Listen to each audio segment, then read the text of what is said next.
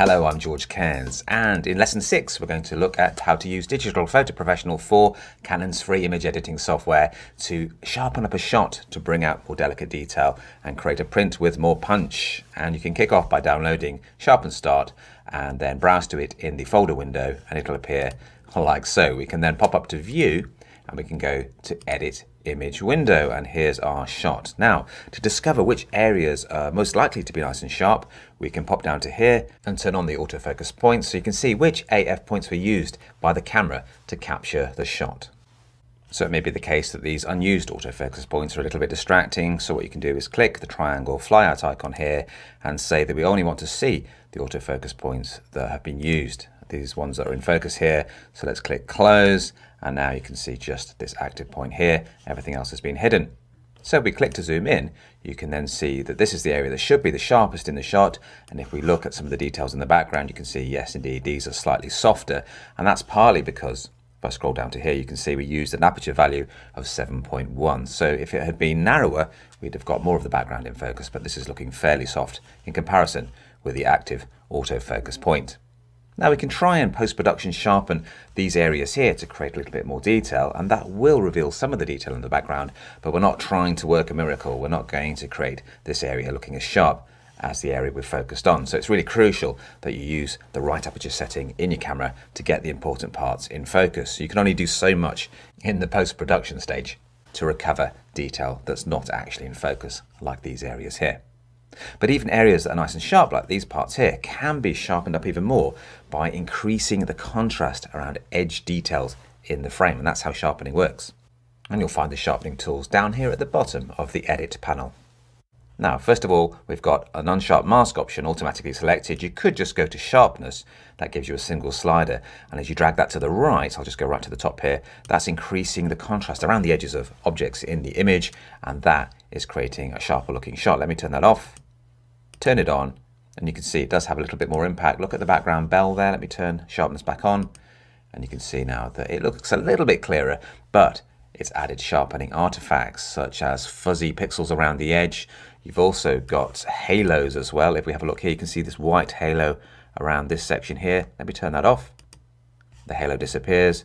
Turn it on again, and you can see the halo appear. And you can get white or black halos depending on the details in the picture. So sharpness on its own is a very limited tool, so we can drop that down to a lower value to try and get a compromise. We're bringing out texture and detail in the wood here, but it's still adding halos. So what I'm going to do is set this to the Unsharp mask option, which gives you more control thanks to the extra sliders. Let's just dial these down to 0 so you can see what each slider does when I bring it into play. And let's start from strength. That's the same as the strength slider we looked at in the sharpness option earlier, and that increases the spread of the contrast change. So if I take that to the right, you can see we've exaggerated the grain in the photograph. We've got halos around the edge like so. And if we increase fineness, that increases the spread of the contrast change. So if I take that right up to the top again, you can see we've got stronger and wider spread halos around the edge here. So while things do look sharper, there's also lots of sharpening artifacts being added. You can even see halos around the edge of the rock here, where it's contrasting with the sky. And threshold just dials down these two sliders to make them less strong. So it's like a master volume control, if you like. If I take that to the far right, it's going to reduce the effect of these two sliders. So you can see in combination we can get a balance between sharpening at the shot while keeping artifacts at bay. So let's take this down to a more subtle 5. Let's drop threshold down to 0 for the moment, and then I'm just going to drop the spread of the contrast change to a lower value such as 4. And if we want to see what that's doing, we can untick sharpness. There's the before, turn it on again. There's the after. It's making more details pop out here in the delicate wood and indeed on the bell. Watch the bell again. Before, after. So the contrast change is making these details pop out nicely, but we've got noise there in the sky. So let's just bring in threshold now until that noise disappears. And now that keeps the halos to a minimum, keeps the noise to a minimum as well, but we still have the benefit of the contrast change to make the shot look sharper. And we can click and drag to have a look at the background bell. Let's turn sharpening off. There's the before, there's the after. So it does look a little bit sharper, but we're not going to achieve miracles there. We can't really get this looking as sharp as the foreground area because the camera was focusing on the foreground here, and with the aperture setting, the background's always going to look a little bit softer.